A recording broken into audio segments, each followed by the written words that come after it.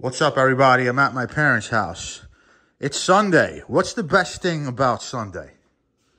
What is the best thing about Sunday? You want to know what the best thing about Sunday is? The Sunday sauce.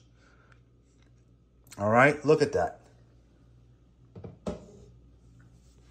Let me show you what's in here, folks. Of course, it's a tomato-based sauce, and you want to call it gravy? Call it gravy. I don't mind. I don't get offended. Look at that pork hock, pig's knuckle, basil. We got meatballs. We got the pork skin. Look at the pork skin. Here's another piece of the pork skin. Look at that. That's the skin of a pig, and you don't have to eat it. You just throw it in there for the flavor. You see that? There's carrots. Look at the carrots.